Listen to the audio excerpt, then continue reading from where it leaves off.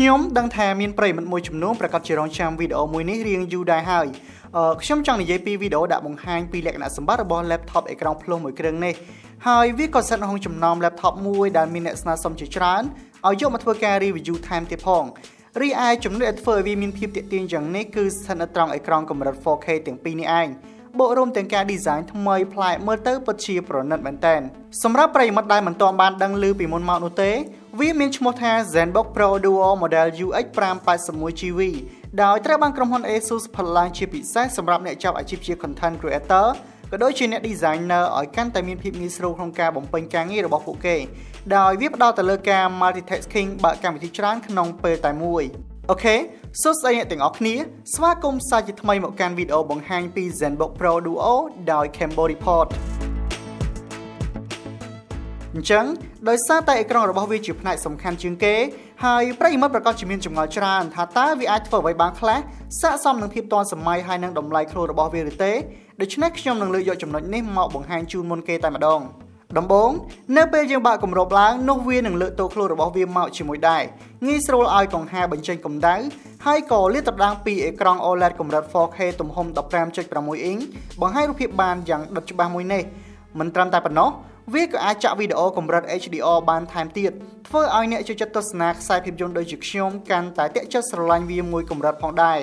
ដូចបានរៀបរាប់ប្រាប់អញ្ចឹងការទស្សនាវីដេអូនៅលើនេះពិតជាត្រជាក់ភ្នែកសាច់រូបភាពបង្ហាញបានមកល្អខ្ញុំមិនមានអ្វីត្រូវអន់ចិត្តពីវាឡើយហើយពណ៌ខ្មៅក៏បង្ហាញបានដិតច្បាស់ទៀតអរគុណទៅដល់បន្ទះអេក្រង់ OLED របស់វានេះយ៉ាងណាយើងក៏មិនអាចភ្លេចបានដែរជាមួយអេក្រង់ទី2នៅខាងក្រោមនេះបើយើងធ្វើការពណ៌នាឲ្យស្រួលស្ដាប់ទៅវាដូចជាអេក្រង់ Touch Bar មាននៅលើ MacBook Pro ស៊េរីថ្មីអញ្ចឹងតែវាមិនមែនជាអេក្រង់តូចមួយនោះទេដោយឡែករបស់ ASUS គឺមានទំហំដល់ទៅ14អ៊ីងឯណោះហើយជាអេក្រង់បន្ថែមមួយទៀតអាចឲ្យយើងប្រើកម្មវិធីក្នុងនោះបានចំពោះគោលបំណងដែលមានអេក្រង់មួយទៀតនេះសម្រាប់ឲ្យយើងអាចធ្វើការប្រើប្រាស់នៅអេក្រង់ខាងលើផងបើកម្មវិធីចាំបាច់ 2-3 បន្ថែមនៅខាងក្រោមទៀតបានដូច្នេះមិនត្រឹមតែពន្លឿនការងាររបស់យើងនោះទេព្រមទាំងមើលឃើញថាអស្ចារ្យថែមទៀតព្រោះនៅលើទីផ្សារបច្ចុប្បន្នមិនមាន laptop ដូចបែបនេះឡើយឥឡូវខ្ញុំឧទាហរណ៍ថាអ្នកកំពុងវាយអក្សរនៅអេក្រង់ខាងលើហើយប្រើអេក្រង់ខាងក្រោមទុកបើក website នៅមួយចំហៀងនិងមួយចំហៀងទៀតទុកមើលវីដេអូឬចាក់ចម្រៀងដោយវាដាក់បង្ហាញកម្មវិធីទាំងអស់នៅក្នុងពេលតែមួយតែម្ដងលើសពីនេះវាក៏ផ្ដល់ប្រយោជន៍លើផ្នែកជាច្រើនទៀតដូចជាអ្នកកាត់តវីដេអូអាចប្រើវាដើម្បីដាក់បង្ហាញ tool ឬ timeline ហើយមើលវីដេអូ preview នៅអេក្រង់ខាងលើតែម្ដងហើយចំពោះអ្នកចូលចិត្តគូររូបអាចប្រើប៊ិចមួយនេះដែលមានមកស្រាប់ក្នុងប្រអប់ដើម្បីធ្វើការគូរនៅលើអេក្រង់ផ្ទាល់ក៏បានដែរម្យ៉ាងវិញទៀតហេតុតែវាមានអេក្រង់2ប្លែកពី laptop ដទៃដូច្នេះ ASUS ក៏បានផ្ដល់ជូននៅមុខងារមួយដែលរាល់ពេលយើងចាប់ទាញកម្មវិធីណាមួយនោះផ្ទាំងមួយនេះនឹងលោតចេញមកដែលដំបូងគេនេះអាចឲ្យកម្មវិធីឆ្លាស់ពីអេក្រង់មួយទៅអេក្រង់មួយទៀតបានរីឯនៅកណ្ដាលសម្រាប់បន្ថែមកម្មវិធី shortcut ទៅផ្ទាំង launcher នៅខាងក្រោម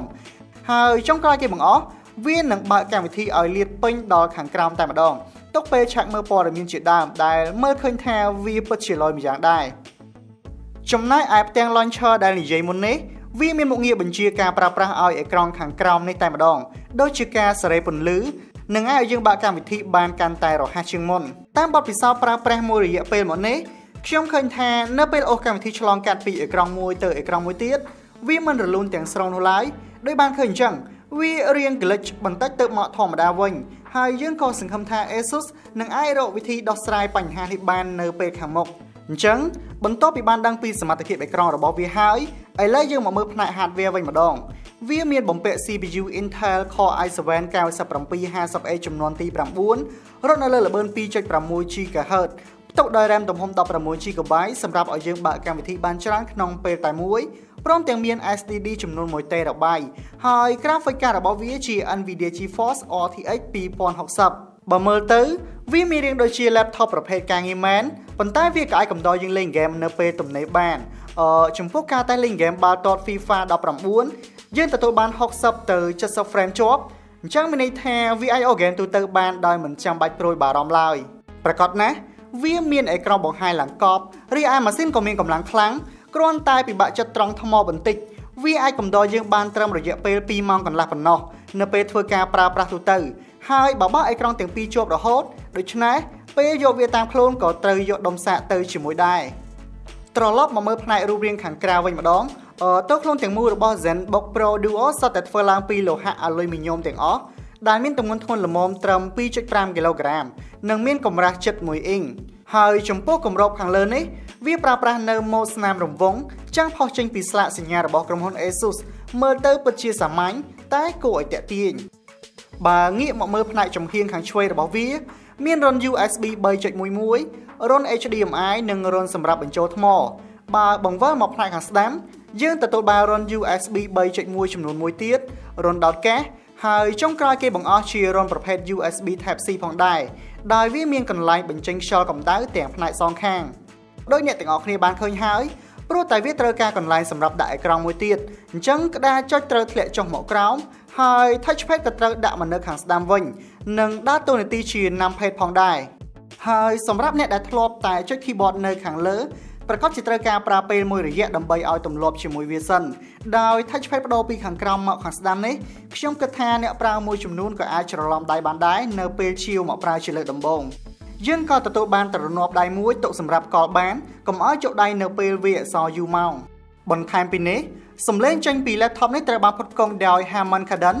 វាបញ្ចេញសំឡេងបានច្បាស់មិនបែកហើយកម្រិតបាសនិងកម្រិតសំឡេងគឺស្ថិតនៅលើតារាងល្អមួយដែលខ្ញុំអាចនិយាយបានថាខ្ញុំទទួលយកបានសរុបមកវិញនេះជាលក្ខណៈសម្បត្តិរបស់ laptop អេក្រង់ភ្លោះ ZenBook Pro Duo វាមិនត្រឹមតែល្អមើលនោះទេប៉ុន្តែមានប្រយោជន៍ជាច្រើនថែមទៀតរួមទាំងតួខ្លួនដ៏រឹងមាំនិងមានអេក្រង់ភ្លោះប្លែកខុសពីគេតែម្ដងដោយផ្ដោតលើចំណុចមួយនេះហើយទើបធ្វើឲ្យខ្ញុំយល់ឃើញថាវានឹងមិនឆាប់ហួសសម័យនោះទេណាមួយទៀតការ design ថ្មីនេះក៏លេចធ្លោជាងគេដែរបើប្រៀបធៀបនឹង laptop ស៊េរីថ្មីៗនៅលើទីផ្សារបច្ចុប្បន្ននេះអញ្ចឹងប្រសិនបើលោកអ្នកកំពុងតែស្វែងរក laptop មិនមានម៉ូដដូចគេហើយជំនួយដល់ការងារ multitasking វានេះហើយជាជម្រើសដំបូងគេបង្អស់ដែលស័ក្តិសមបំផុតជាក់ស្ដែងផ្នែក hardware និងគុណភាពតួខ្លួនរបស់វាទទួលបានពិន្ទុខ្ពស់អស់ហើយគ្រាន់តែយើងត្រូវព្យាយាមសម្របនឹងរបៀបប្រើប្រាស់ថ្មីហើយនឹងផ្នែក software បន្តិចបន្តួចប៉ុណ្ណោះដូច្នេះសម្រាប់អ្នកដែលមានចំណាប់អារម្មណ៍អាចរកមើល laptop មួយនេះបានដោយវាកំពុងដាក់លក់នៅលើទីផ្សារស្រុកយើងហើយក្នុងតម្លៃប្រហាក់ប្រហែល 9,60,000 រៀល